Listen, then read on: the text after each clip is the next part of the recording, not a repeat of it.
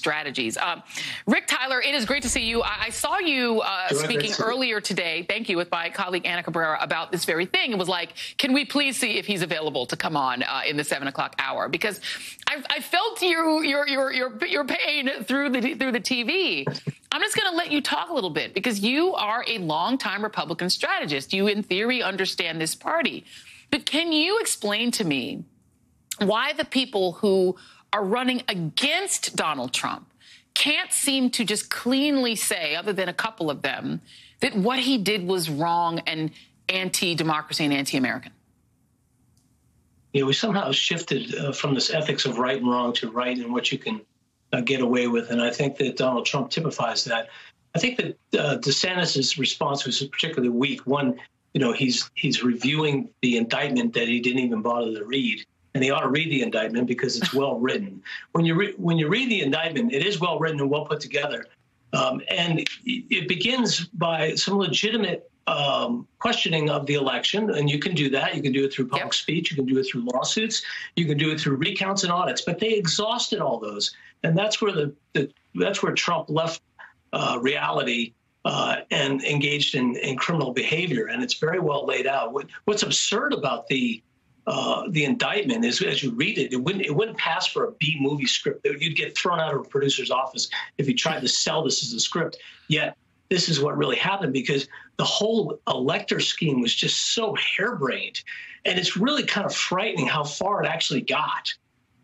And it had really serious consequences, and still does. And people need to read that, because the difference between us and a banana republic or Russia or any dictator or despot is understanding that we live in a system that hangs by a thread of the trust of the American people on our institutions, including our law enforcement, including the FBI, and including our election system. But you'd really have to be deranged and deluded to believe that there's a conspiracy large enough to have turned the elections. So they want to have it both ways. They want to say that Biden is incompetent, but he apparently pulled off the most comprehensive election theft in American history or world history, and left no trace of evidence, because remember, 60 court cases were filed and no credible evidence was ever presented.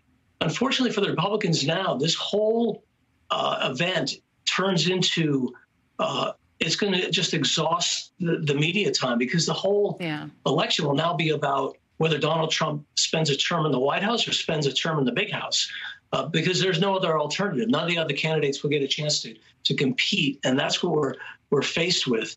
And look, if there were, I wouldn't be tempted by this, but one could be tempted by saying you can elect a criminal and a rapist, but you get all these great policies like balanced budgets and smaller government and lower taxes and a controlled border and a lower deficit with China and smaller debt. But we didn't get any of those things with Donald Trump, nor will we.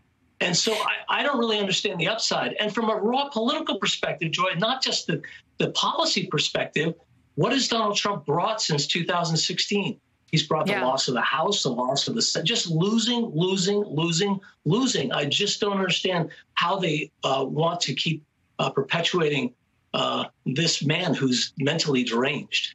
The thing is that part of it is, I think, a fear of the electorate, right? I mean, 7 in 10 Republicans, at least according to the New York Times Santa poll, want the Republican Party to fight for Trump and not to oppose him. And I think they're afraid of those voters. But do you understand where those voters are coming from? Because they lived through the Trump administration, too, but their perception of it is so different.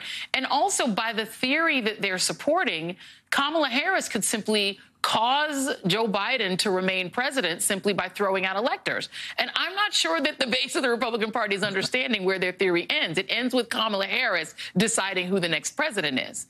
And I don't think they want that. Yeah, people should read the indictment for no other reason as they'll get a great civics lesson. Trump should read it, because then he might understand exactly how he was unelected as president in a very legal way.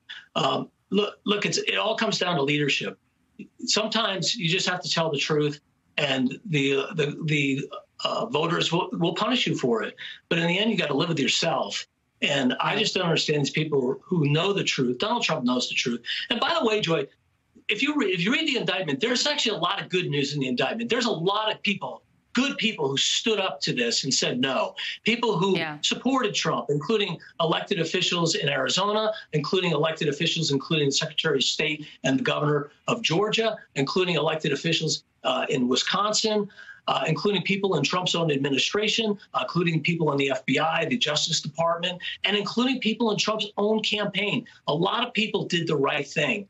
Trump did the wrong thing, and 6 co-conspirators also did the wrong thing.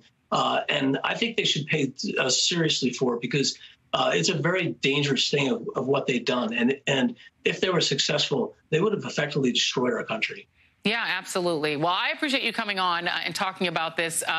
And we will see. Hopefully, your party will somehow revive itself and return to a respect for the rule of law. We shall see. Rick Tyler, thank you, sir.